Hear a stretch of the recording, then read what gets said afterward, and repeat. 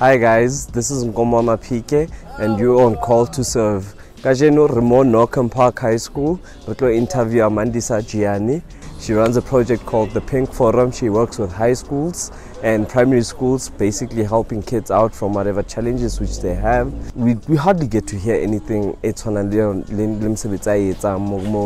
country.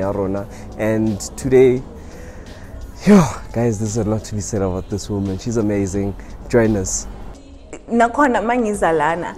I just came here saying, hi principal, I just want to shadow you for 2 weeks because one day I want to own my own school. I'm like 20. 20.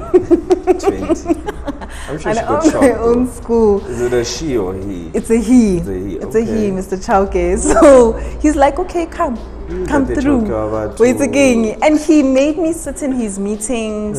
He exposed me to what he deals with. He showed me his day-to-day tasks. He allowed me to write notes.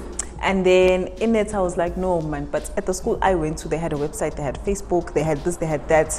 I need to do my marketing practicals. Yeah. So I came to him and I said, can I please do my practicals here? I don't live far, you know? Yeah. Then I came through, I did the website, and that's when I started seeing and hearing like what kids are going through. And then again, the longing grew, you know, that like it just can't be this way. You had to make So basically. that's basically where everything started.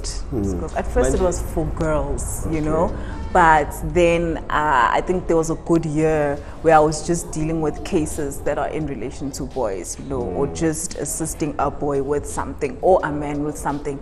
Then we thought, no, let's just make it for everybody. You know, I know like everybody, whenever somebody comes through to the pink, they're like, oh no, this is for girls. Trust me, when you have an issue, you're not thinking about, oh, the color pink or blue. Yes. Yeah, you just want like assistance like right there, right then. It's always heartwarming, you know, when they come back and they're like, look, man, this is me right now. Because so many of them are doing such amazing things and I'm so proud of them, you know? Yeah, and I just also love that, like, we still get to keep in touch. You know, so with the kids, a lot of the kids that I work with, I still try and maintain communication even after, you know. So that's the thing. I think that's the difference about us as an organization. It's not like a once-off. That's why we request classrooms, because we want to grow with the kid from 8 to 12, 8 to 23. Yeah, so now we're at primary schools as well.